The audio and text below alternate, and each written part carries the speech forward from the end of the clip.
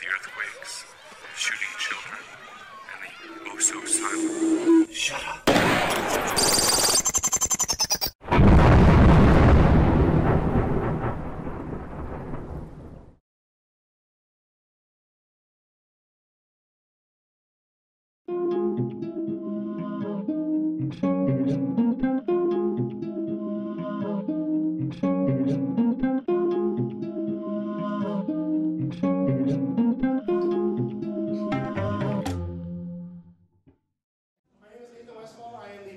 Current president of RAGLM. A couple board members here. Sandra Riddick is our treasurer. Judy Howman, vice president. Ralph is our past president. And I don't see any others here tonight, and we have 3 other board members still here today. I have a couple things I want to update you guys on, but I'm going to wait on that, and we're going to let the lieutenant go first, because we usually give him 5 to 10 minutes at the beginning to give us some updates on what's going on in the community. So, with that, Lieutenant Ed, if you can come on up and like to speak. Well, good evening. Quickly, I recognize a lot of faces, but Lieutenant Paul Bennett, I'm out of the Paris Station, which services all of the Lake Matthews and Mee Valley area unincorporated. We respond out of the Paris Station. On behalf of the commander of the Paris Station, John Hill, and of course our Sheriff, Stan Sniff, we come to represent the Sheriff's Department at these community gatherings to field any type of questions or inquiries the community may have, and just basically stay close and in tune with the community. We're here. I'm here generally every month, where we typically have some sort of representation from the Sheriff's Department. And we have several of these community governed by the County Board of Supervisors, but they're community groups, and they meet to try to represent the members of that particular community. So that's why RAGLM represents the Greater Lake Matthews community. The Sheriff's Department obviously services that, and so we represent the Sheriff's Department over here. Tonight, we're going to provide just a very brief synopsis of the circumstances surrounding the incident of a shooting involving officers and gunmen that occurred up off of Gavin Hills and the community close by here. And we'll answer whatever questions we are legally able to, but please understand the quick foundation of it is whenever you have an incident as significant that results in the life of a human being, that investigation is treated like a homicide, all the way from the very beginning to the end of it. And so what happens in this particular case, where it did result in the tragic loss of a human being, at the conclusion of the investigation, all that information is gathered and presented to the district attorney's office, in which time they will review the facts of the case and make a determination, was it justifiable homicide, since we didn't have law enforcement officials involved, or is it a homicide? And that decision lies solely with the district attorney's office. So bear in mind that this is a very preliminary stages of this investigation. It only happened less than 2 weeks ago. There's still a substantial amount of information that needs to be gathered. Sometimes it takes 6 to 8 months before that information even gets presented to the district attorney's office for a decision. So we won't be able to answer specific facts because that information still needs to be presented to the district attorney's office. So bear that in mind. What we will be able to present to you is some public knowledge information. There was press releases that were issued on the circumstances. And what I will do at this time is I'm going to bring up Sergeant Chris Durham, who was the first supervisor on scene. Now bear in mind he was not involved in the actual shooting incident, but he was the first sergeant from the Paris Station to arrive on scene. And so I'll bring up Sergeant Durham and he can provide a briefing. Hello, my name is Chris Durham. I'm a sergeant at the Riverside County Sheriff's Department. I am assigned to Watch 3, so I'm the watch commander from Wednesday to Saturday, 2 to midnight. Because of we're on emergency operation procedures, I was held over that day, so this was Saturday morning. It was the 8th, and about 4:30 in the morning, dispatch started receiving several calls of shots fired in the area. So my partners went, and as they responded to the area, Additional callers, concerned citizens kept calling in to notify my partners that there was a gunman. As my partners were there, they were conducting their investigation. It led them to the gunman's house, where they attempted to make peaceful contact with the gunman. 4 of my partners were there, and unfortunately a shooting occurred at my partners. My partners returned fire, and unfortunately a person was killed in the process of that. Like Lieutenant Bennett said, these things are a full investigation taking place. The investigation is a bifurcated investigation. Detectives from the Internal Affairs Bureau and detectives from the Homicide Unit conduct a parallel investigation to determine the facts of the shooting. On one hand, the objective is to determine did my partners follow policy and procedure with their tactics, with their firearms, with their training. That's an internal investigation. The other investigation is like what Lieutenant Bennett was saying, is the one that's criminal in nature to determine if the actions were justified, and that ultimately gets forwarded to the district attorney's office for final disposition, which may take some months from now. If there are any questions, I may be able to answer them. Yes, ma'am. Any officers hurt? No, ma'am. Yes, sir. My grandson lives about 2 doors from where it happened. He said he heard the shots and told 911, and he said, close your doors and shut the windows. He was very, he said that area up there is very, very declining. Involved drugs and everything else. He's had gas stolen on his vehicles, on his gas tank and everything else. He's a lesson on that.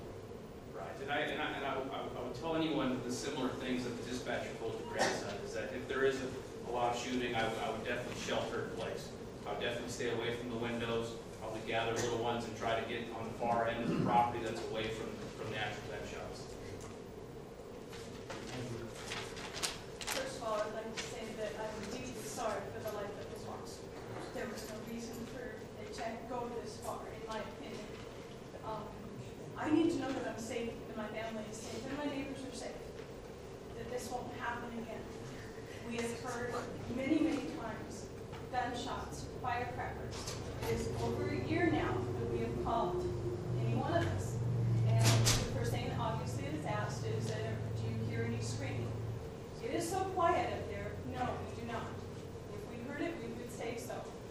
Yes, it echoes, but at the same time, I'm still waiting for a call back from almost a year ago to let me know that it's okay for me to walk out in front of my house. From an officer to say, hey, we've been up, things are safe, everything's fine. I don't feel safe in my neighborhood. I don't feel that we get patrolled enough. And I think I speak for a lot of people that are with me today, that, again, something like this should not have happened.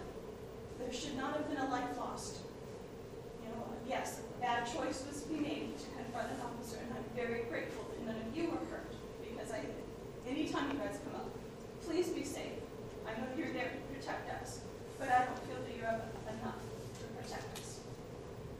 That's how I feel. 2 years ago, 3 of us went over to the sheriff's substation or the station and asked for more patrols to ride through so people would be aware that you are around. And we told them, even if you're coming on a call to another place in the area, come through, find your way back out. Those things help, and we aren't getting that. Are we second-class citizens? Absolutely not. Then when we call, you guys should respond. It shouldn't take 4 or 5 hours or 8 hours for you guys to respond. We're not second-class citizens. And I'll answer that, sir, because that's an important question, and I've got an important response for you. To me, all calls are important. Okay, every call to the sheriff's department is an important call because it comes from one of you with a problem. Okay, like all things time management-wise, though, everything has a priority on it. Okay, and it depends on the nature of the call. Is public life at risk? And then what type of property is at risk, and so on and so forth. And then from there, that dictates our response. A shots fired call people screaming, like you've been asked on the phone, is anyone screaming? That's going to get diverted in front of someone else's call just because of the nature of the crime itself. But you're saying we have to lie on the phone to get response, because we know you're not coming. I'm not telling you you have to lie on the phone. What I'm telling you is that everything's prioritized and you'll get a response. It just may not be the second that you want. But you will get a response. Something that I would suggest, ma'am, with your situation is, and it's discretion of the deputy. There have been times when I have not called the person back because I thought it would be too late, and I didn't want to wake them up. And I'm just saying hypothetical. I totally understand. And so, but when the 911 operator asks you, do you want an officer to call you back? Correct. Yes, I do. I respond to that. Yes, I do. yes. I don't care what time of day it is. Please call me and let me know that it's okay for me and my children or my grandchildren to walk outside and things are going to be okay. That's all I'm asking. I don't care what time it is. If you're calling me back to ensure that my safety or those who are in my neighborhood are okay, then I expect that phone call. And again, time and time again, we do not get called back. We don't. I know for a fact that I don't even bother to call 911 because what good is it going to do me? I'm going to get the same response every single time. If someone's screaming, does it take somebody to scream in order to get a response? I understand priority. Yes, someone bleeding as opposed to them not bleeding. I don't know that someone has not been shot in their home. You know, I need to know that we're safe, and I don't feel that. And it's been well over a year. I'm still waiting for that phone call. All I can say. I'll look it up and I'll call you here in a little bit. You call me anytime you want to, dear. I will give you my personal numbers. You and I probably know each other. Just the last time we It's met, okay. I had a lot of hair. It's okay. And mine is greater. Probably about 15 Okay. years And ago. some of these belong to you guys, okay? Maybe 20 years ago I would have. You'll have to look at my name and see if I you will remember. do that.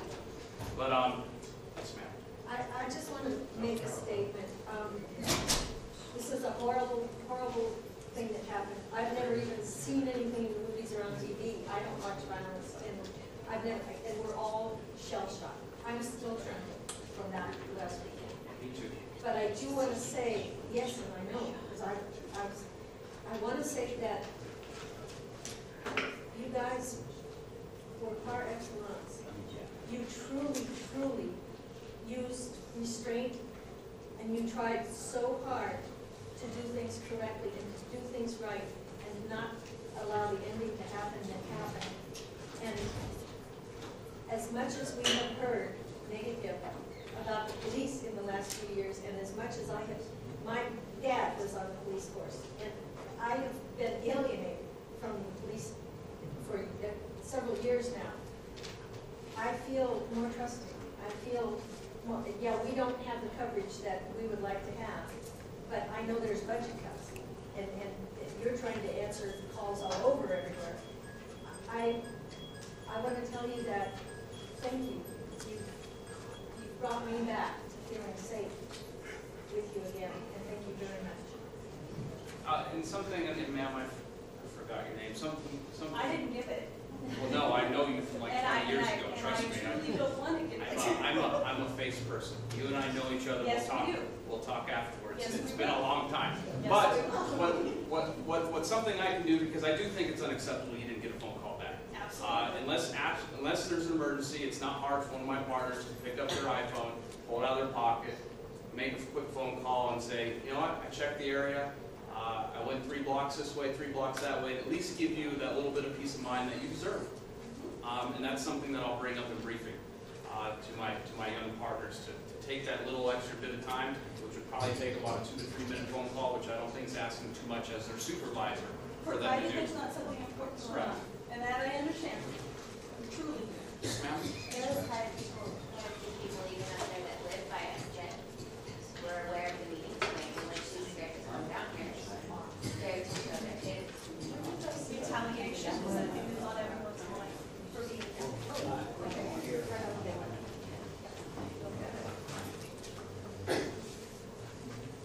there any other questions?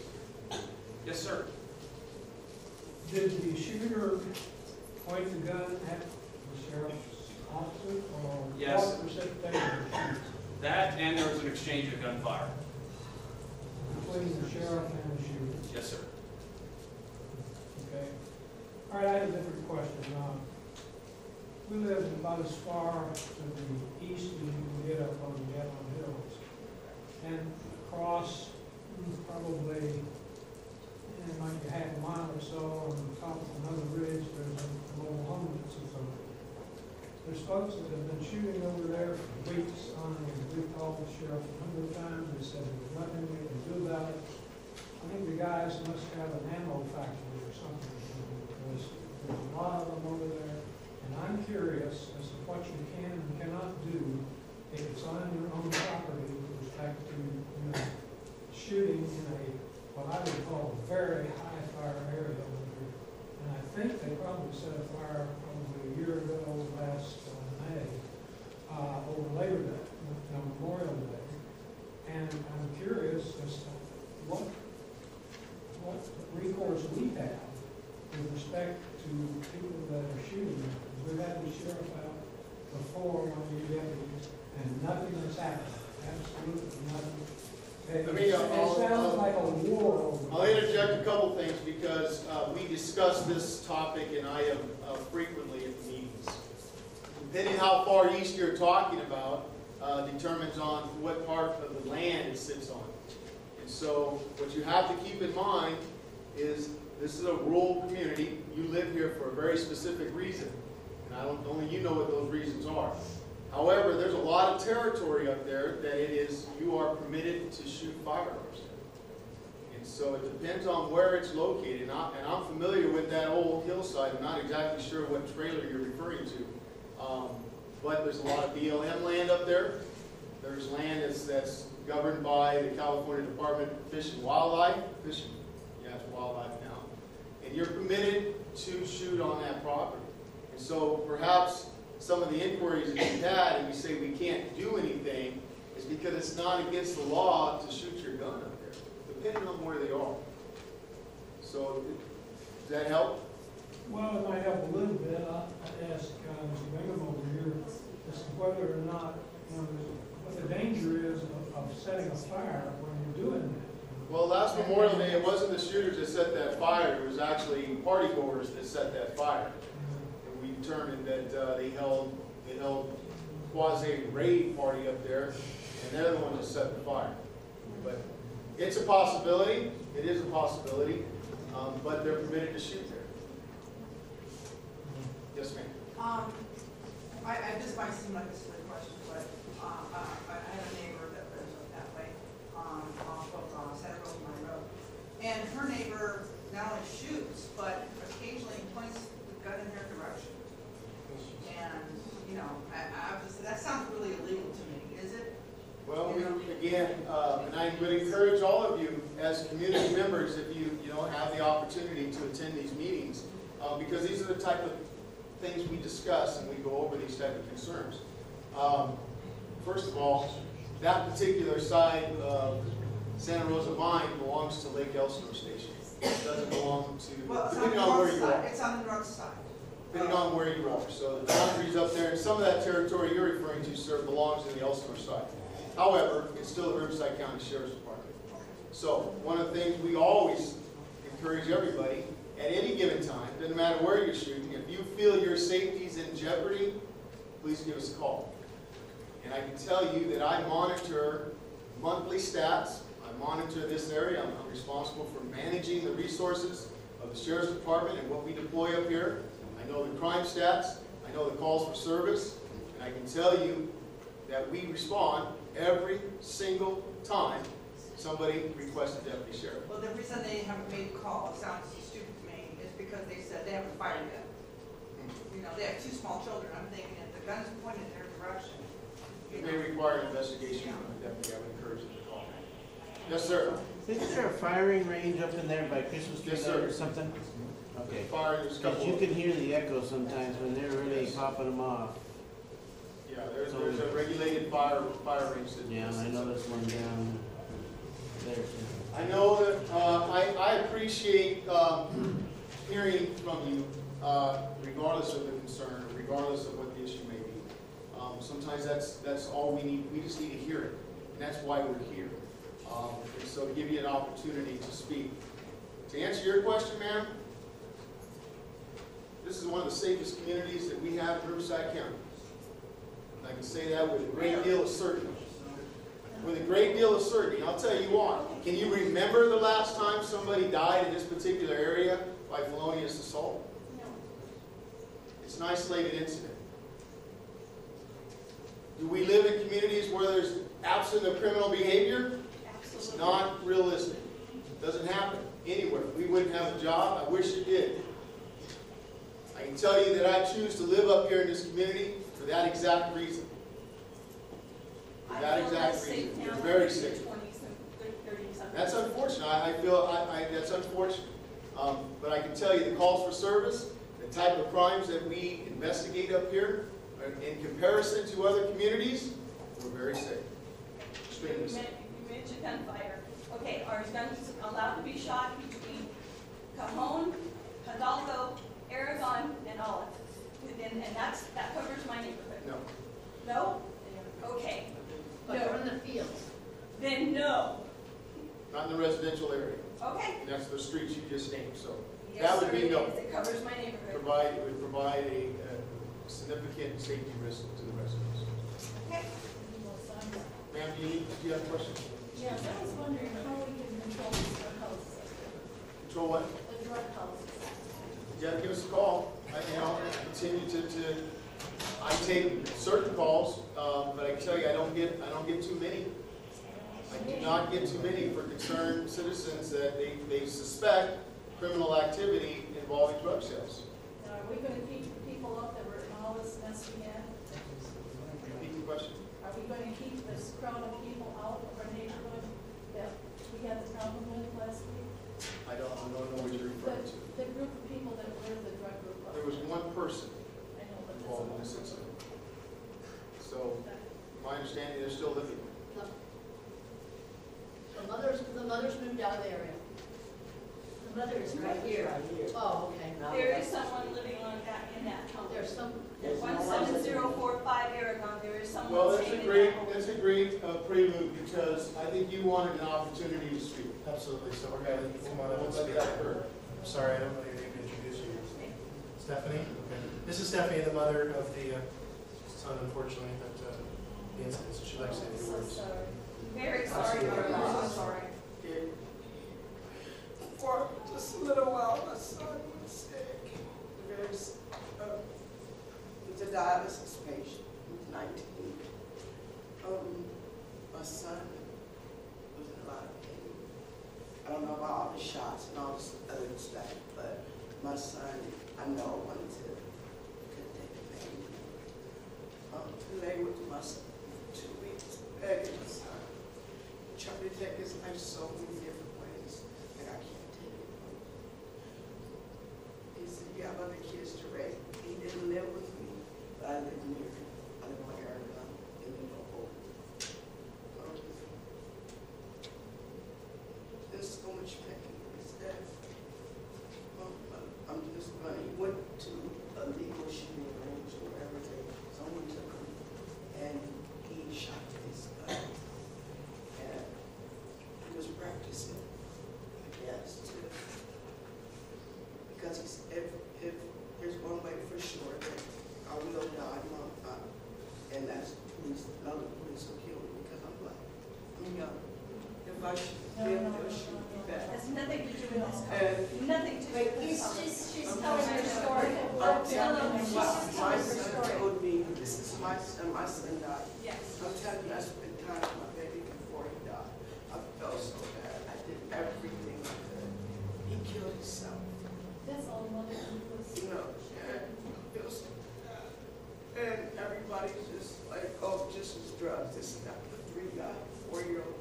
I have a 12-year-old. It's an honor roll student. You know, so I just had a painful 19-year-old that was in a lot of pain, and he killed us. You know, and I just wish that him would stop, and my baby has to hear all these things, and it won't go away. And I don't even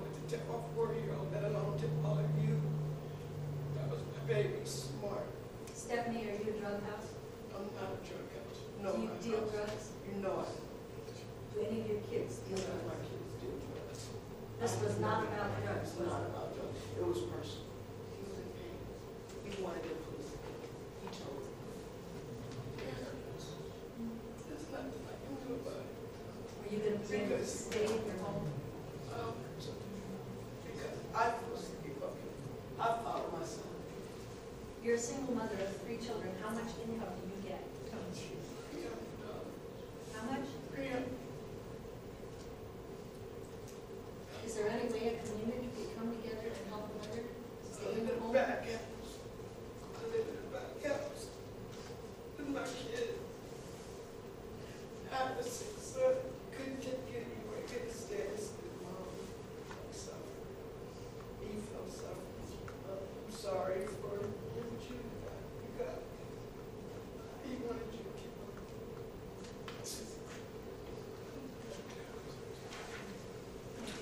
Thank you guys. I'll put something on the website or something, try not to be raising money or something. Does anybody have any more questions on that subject, or just, move on? I don't know how to start from there, But it's directed towards the sheriffs. Will we get a better response if we call? The average response time up here on emergency is less than 5 minutes. So, and I can tell you based on this incident, we had 30 officers on scene, probably within 15 minutes. Yeah, they were there. And when it was gunfire, they responded. There was a tragic life loss, but again, the non-tragic incidents is, we don't feel safe and we just like faster response time. She said that there were no drugs there, but we saw. I'll end on this note, because I know there's other items on the agenda tonight. You can contact your county board of supervisors and express your concern with the level of personnel staff with sworn deputy sheriffs in the unincorporated county area. So they have cut the resources in the unincorporated area. They're the only ones that can allow the money to flow to the sheriff's department. We make a request, they make the determination. So based on those staffing levels right now, currently, we have 2 deputy sheriffs constantly, 24 hours a day, out here in this particular county area, from the 215 freeway all the way to La Sierra. 2 deputy sheriffs. It's not enough. So, the other thing I will remind you is you live in a rural county area for a reason, that you know what that reason is. You don't live in the city, in the metropolitan area, with street lights and so on, where they have a higher ratio of officers per residence. I just bought up there a month ago. For a good reason, right? I mean, you know why. So, I thought I was moving into a safe area. You're moving into a fantastic area. That's probably our only. No, a fantastic I've area. lived here for decades. I've never heard anything like that happen. This is really odd. It's because people are scared. But I don't know what you're scared about. it's What the they're drug scared about? trafficking. It's an isolated But incident. it's the drug. The bullets hit my car, hit my roommate's car. It's an isolated incident. Afraid. But the drug trafficking. But since, you're right, I grew up up there. Yes, there's always been drugs. The drugs are up there, you know. People go up there because it's a rural area, because they can get away with the drugs. But what we're saying is, hey look, this happened. We're scared. Of course we're scared. I'm scared. I was hiding on the ground with my wife and my son behind a cinder block wall because I didn't know if bullets were coming to my house. They're hitting my car. That's scary. So if we call, You heard what the mom I said? understand. No, We can't validate that But if we- information because he's not here anymore. I understand. However, I can that's validate probably what I've exactly seen. what happened. I seen it. I saw it. He probably, it's a phenomenon that we're dealing with frequently, and it's suicide by law. I understand, and I understand all that. I'm just saying, So it's an people isolated just want to hear, you know what, we'll try to have more effort to come up and we hear gunshots or something. We just want to feel safe. We're all going through it. Tell you to call.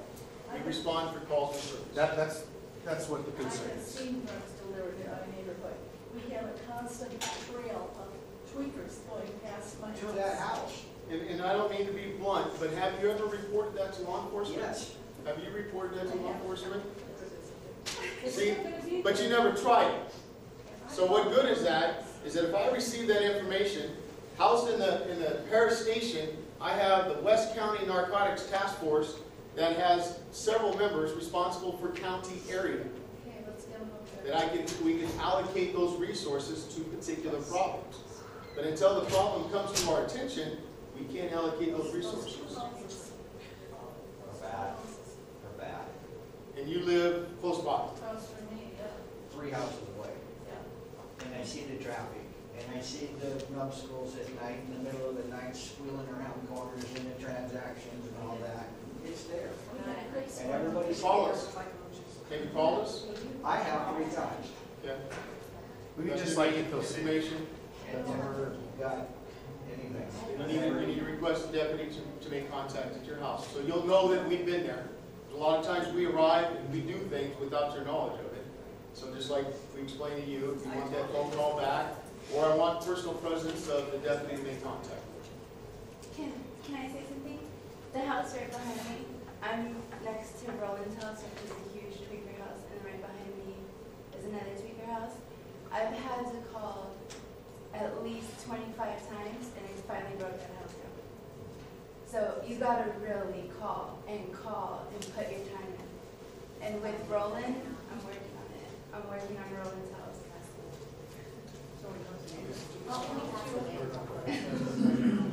Us in our community want to form a neighborhood watch to get rid of this. Not all of them.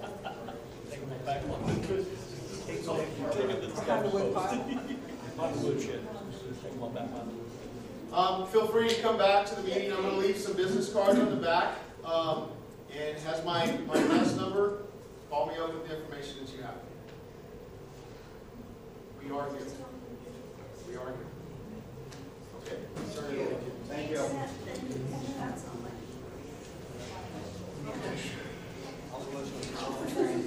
All right. Our speaker tonight is Diana Rocotte. How do you pronounce that right?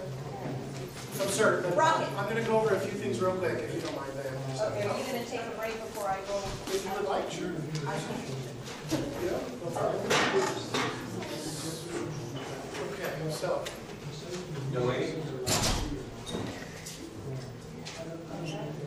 There's a couple things I just wanted to update you guys on that's going on in the community right now. The welcome sign placement, we've been working on that one, but we have a little bit of a boundary issue that's come up recently, so we can't really address these welcome signs until we have our boundaries more solidified or where we know where they are. There was some boundaries that I didn't know about myself when I first requested the signs, so they do have to be moved. So that's kind of on the back burner until we deal with another issue, which I will touch on now. Daily Ranch development, if you guys know about that one, that was the one that was Wood and Calico there. We've had a couple meetings on it here. It was approved this morning, so it did go through. So a couple of years, you'll probably see some houses there, but that went through. We did request no lights. The developer did request no lights as well, but the planning commission felt it was in the best interest of safety, and so they put the minimal amounts of lights in, so that you will get lights on corners and intersections in that area there. So Temescal Valley, I don't know if you guys know where Temescal Valley is. It's down the hill down there in Corona. Corona's looking to annex that area there. It is a concern to us. It's not a major concern because it's Corona, but they are our neighbors right there. And if Corona annexes it, you know, Corona gets that much closer to us. They're as much Corona as you guys are Paris. They're not Corona. They're Not now. No, not now. But they want to annex them into Corona. Absolutely. So if they do annex them into Corona, then we might have Corona a little closer to our door. Something to think about. Also, with the general plan changes, Temescal's MAC boundary is coming right to the border of ours. So if Corona does annex, again, it might be right at our door. So just to let you guys know, you can learn more at the noannexation.org. And we'll probably circulate some stuff on this one. Can you give me just a rough idea of what are our boundaries? I can. I'm going to go through that in just a sec here, actually. Absolutely. So the next thing is boundaries. We've had a lot of requests. In 2010, our boundaries have shrunk. In 2001, we originally got our COI approved from LAFCO, and COI means Community of Interest. original boundary lines were here, and I know it's kind of rough to tell because there's no streets, but La Sierra here, it's kind of a little further down in the archery center. This is Mockingbird Canyon, where it hits Van Buren. This would be Wood and Cajalco, roughly. Actually, this is a little further east. This was back in 2001. This has since been eroded away, little by all kinds of issues. I won't get into all of them tonight. But there has been an issue with some of this area over here that had been moved into the Woodcrest MAC area back in 2010. We opposed it, we fought it, we got residents to try and stand up against it, and unfortunately the then supervisor pushed it through on us anyways. So it happened, we kind of moved forward, and now we're getting a lot of interest from the residents in that area wanting to come back into our area. So with that, I'm going to just kind of go over the little boundary lines here. This was the original Woodcrest MAC boundaries prior to 2010. There's an area, they swapped it in 2010 and gave them some of our area here. Reason for doing that, from what I've read, I can't confirm, but I've read because the city website annexed this and so gave them this in trade for that.